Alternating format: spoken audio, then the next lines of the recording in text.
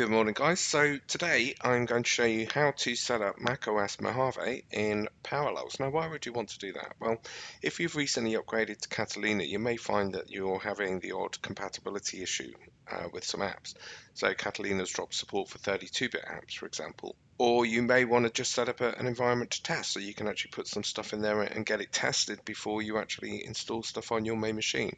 Now, fortunately, it is pretty easy. You can see that I've got it running here. So let me show you how it's done. So firstly, let me just close that one down. You do need a copy of the macOS Mojave installer. You can see that I've got it there. If you don't have it, you can still get it from Apple, which the link is there. Just open in the App Store. Just bear in mind that Apple does tend to remove these, so if you're not quick, you may find that you go to get it and it's gone. So to set this machine up, it's pretty easy. What I'm going to do, from Parallels, I'm going to go to the File menu, select New, and we're going to select Install Windows or another OS, and click Continue. It should find your installer. If it doesn't, you've got the option there to select it manually. We found it for this demo, so I'm just going to click Continue. Now it needs to create a boot drive, so we're going to let it do that. Just click Continue. It doesn't take very long typically. And there we go. Now I'm going to give it a different name. I'm going to call it macOS Demo. And the other thing I'm going to do is customize the settings before installation. So I'm going to click that and then click Create. And the reason I'm doing that is I just want to adjust the hardware allocation to this machine. So if I pop into hardware, you'll see it's allocated 2 processor cores and 2 gig of RAM. I'm going to up that to 4, and I'm going to change the memory to 8 gig. Now, obviously on your machine, you may need to adjust that down or you upwards if you've got the capability. This machine is a 2019 16-inch unit with an i9 and 32 gig of RAM, so I can cope with that allocation quite easily. So that's what we're going to stay with. So when you're finished customizing that to whatever you want, just close it down and we're going to let it install. So just click Continue. Okay, I told you it did take a little while, so I'm going to select English UK and we'll select Next down the bottom. So if you've ever installed macOS, you'd be very familiar with this process. So I'm going to select Install macOS, there we go, Continue, there we go, Continue again. And we're going to agree.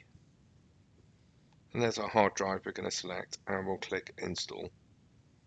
There we go, and off it will go and do the installation. So again, you need to be patient with this.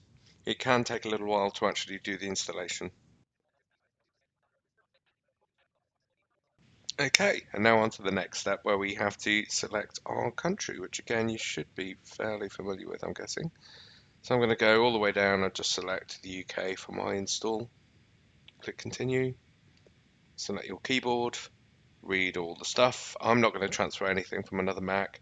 I'm also not going to set up my Apple ID at this point. I'm just going to go set up later. I'm going to read all of that stuff extensively and agree.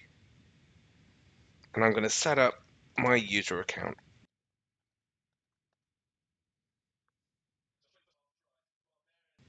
Now you can customize at this point. I'm not going to, for the sake of this demo, I'm just going to continue through this.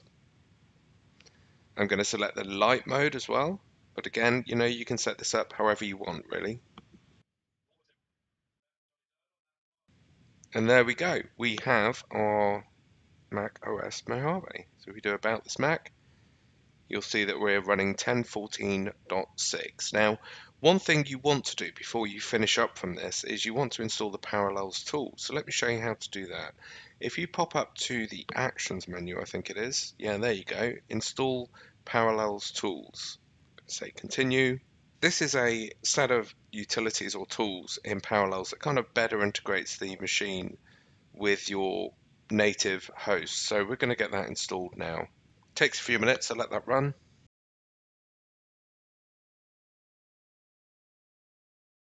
Okay, and we're all done with our macOS Mojave installed. So let me restart it. There we go, let's get logged in. And we are all done. Now, once we've got the Parallels tools installed, it makes it a little bit better. You can drag and drop things to the desktop, for example. So I'm going to copy Office in there. and we now have a machine we can do our stuff with. Now, if I had one final tip, and that would be, let's shut this down. What I would do is once you've finished building this, if we just right click on it, we should have the option to show in Finder. There we go. What I would do is actually just take a copy of it. There we go, very quick to do.